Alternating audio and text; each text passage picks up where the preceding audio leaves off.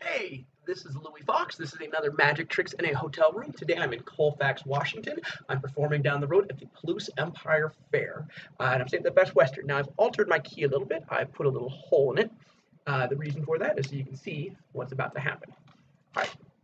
There's also a hole in the key sleeve so that the key does not come out. All right. So we're gonna make like a little guillotine for the pen. The pen goes through the hole there, and then if you push down, it goes right through. Exactly